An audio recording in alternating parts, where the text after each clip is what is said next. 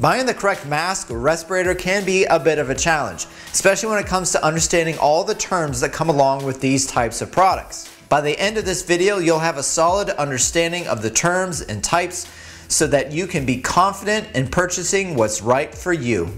Well, as you can see, there are a lot of different styles of masks out there, and we're going to cover each one of these throughout today's video. But the first thing we need to talk about is the difference between a dust mask and a respirator. Dust masks generally only have one strap and don't always fit tightly around the mouth and nose. These masks are designed to stop aerosols, which are both solid and liquid particles, from coming out of the wearer's mouth. However, they provide little to no protection from the air that you're breathing in. The other big difference between a mask and a respirator is that the mask is not NIOSH approved.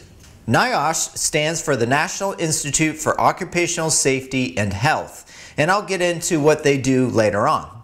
Bottom line, most professionals think that these dust masks are useless, and I have to agree. A respirator, on the other hand, is certified by NIOSH and generally has two straps, which allows the mask to fit snugly around the user's face.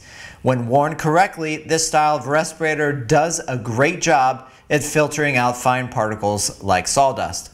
However, all of these disposable masks, or sometimes called paper masks, do not filter out organic vapors, which are very harmful to breathe. But before we start talking about what gives some respirators the ability to filter out organic vapors, let's dive a little bit further into the rating letters and numbers that are associated with the filtering material itself. You may have noticed that respirators will have a letter and a number printed on the box or on the mask itself. The letter is first, and in most cases it will either be an N or a P. N stands for non-oil, meaning that the material that the mask is made out of breaks down in the presence of oil aerosols. Again, aerosols can be both solid and or liquid-borne particles. For example, oil aerosols can be oil-based paints, release agents, or some spray lubricants, just to name a few. What this means is if you're working in an environment that has a lot of airborne aerosols, the N-type filter is not recommended. The P rating, which stands for oil proof, can be used around oil aerosols. After the letter comes a number. In most cases, that number will be a 95 or a 100. These numbers are percentages of how effective the mask material is at filtering out aerosols. A 95 is 95% effective, and a 100 is 99.7% effective. There are many different methods that manufacturers utilize in order to get the filtering material to be effective at filtering out fine particles. The two most common are weave density and static electric charge. The first one takes into account how tight the fibers of the material are woven together. The tighter they are, the more effective they are at capturing smaller particles. The second method that some manufacturers use is to place a static electric charge on the filtering material itself at the factory. This is very similar to when you're at home and you scratch your feet on the carpet and then you touch a metal object or another person and get a shock. However, the static charge on the mask does not leave the mask material, like when you shock someone, but it stays and is used to help attract particles. Okay, now that you understand the rating letters and numbers, it's time to quickly move on and talk about NIOSH and why they are so important. NIOSH tests and certifies the majority of the respirators on the market today. At their lab, they test particle sizes down to 0.3 microns, and they test agents that can degrade the filters, like what we already talked about with oil aerosols and type N filters. They test all respirators with some sort of a salt solution or other methods to verify that the filtering material is doing its job. So far, we've only talked about disposable masks and respirators, one of which, once you wear these out, you simply throw the entire mask out. But there is another option before we get down to these, and it's this right here. In more recent years, these more flexible style dust masks have made their way into the marketplace. I have two here for us to look at. One is from RZ Mask, and the other one is from Basecamp. These types of dust masks have a reusable outer part, and on the inside is where the filtering material gets installed. And once this wears out, you simply swap out the old inner filter for a new one. As you can see, they are both very similar, and they both have a really good reputation in the DIY and professional communities. They're stylish, pretty comfortable, and do an effective job at filtering out aerosols. Keep in mind though that they are not NIOSH approved, and they're still considered a dust mask. But as you can see, they are clearly nothing like the simple paper dust mask we first looked at. These types of masks do provide great overall protection as long as you buy the right size and make sure that they are fitting tightly. I do want to add that the Basecamp mask does provide these extra ear loops that the RZ mask does not, which really helps with the overall fit and comfort of the mask. And the RZ mask provides this little extra foam on the inner filter by the nose that the Basecamp does not, which adds comfort and provides a better seal around your nose. Next to those filters is yet another mask before we get into the more traditional style mask, which I'll call, and this one is from Trend Tools. It's made out of a non-allergenic material, including soft latex and silicone-free face seals. Similar to the RZ and Basecamp masks, these have replaceable filters that fit inside the mask. This design is slim and more compact than a traditional half-mask respirator, which gives you more vision as you're wearing it. This mask is NIOSH approved and provides a really good seal around your face. Before we get further along, let's circle back and talk about what gives some masks the ability to filter out organic vapors. This level of filtration is only possible with respirators that have activated carbon filters or cartridges. Activated carbon can remove all types of organic vapors, which are very harmful for you to breathe. Examples of products that would have organic vapors would be paint thinners, epoxies, urethanes, and of course oil-based paints and stains. As we already talked about, these paper style masks do not have activated carbon in them, nor can you get these with it.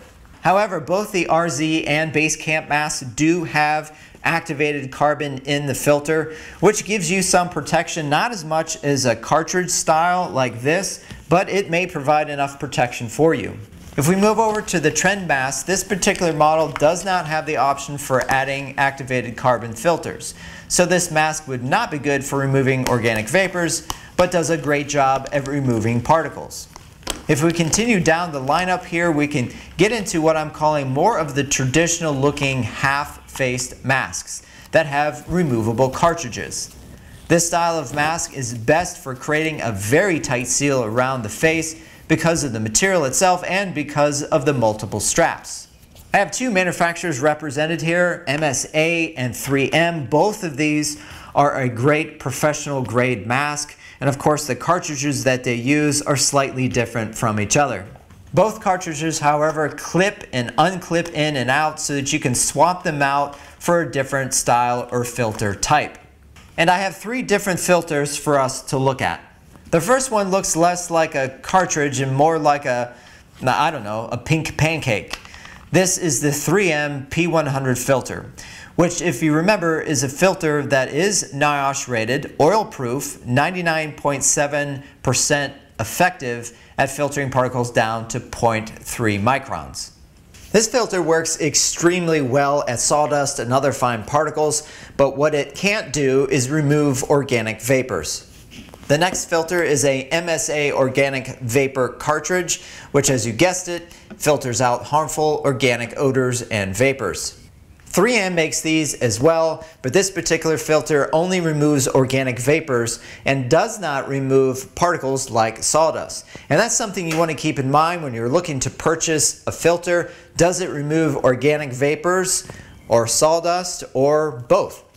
And the last filter we have is an example of a cartridge that has both activated carbon for removing organic vapors and a P100 filter for removing particles. Like I mentioned before, both MSA and 3M make the same cartridges, of course just with their own unique style. Because there are so many filter cartridges to choose from, I'll leave a link down in the notes section so that you can download the PDF for both MSA and 3M filters to choose what's right for you. The majority of the masks and filters that we've been covering in this video are more than adequate for the majority of woodworkers out there. And when it comes to fitting or finding the one that fits best for you or the best style, it kind of comes down to more of a trial and error. I personally have always had at least 2 masks.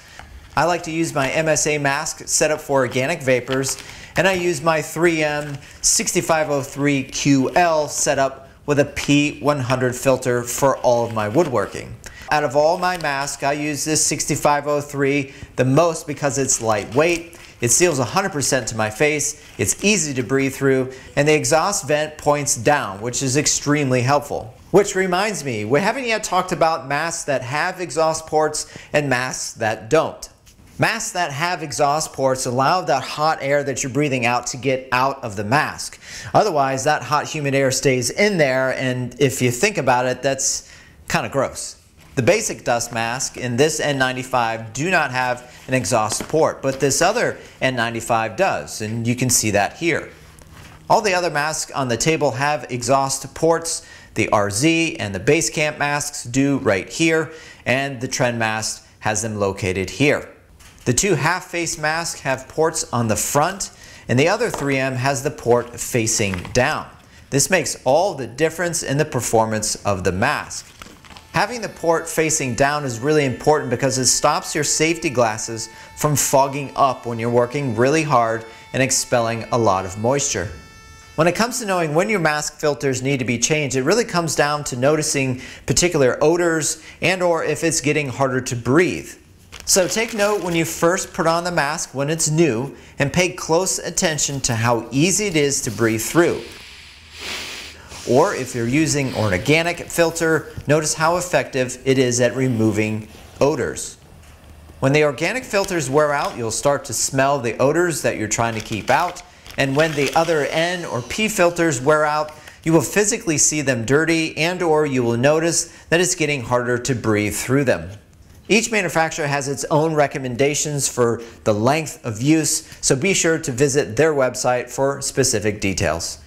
All the masks that we talked about today are really good masks, except of course this dust mask down here. Choosing the right style is really going to be dependent on the type of work you're doing and what you think is comfortable. Protection and comfort is key when it comes to masks, and knowing which one's going to be the most comfortable for you really boils down to probably going out and purchasing a few masks and giving them a try. Bottom line, the mask has to protect you from the environment that you're in, and it has to be comfortable because you need to be wearing it often. Your health depends on it.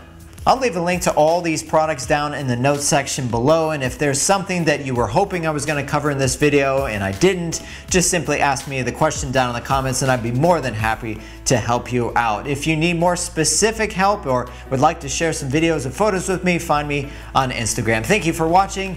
Have a great day. God bless.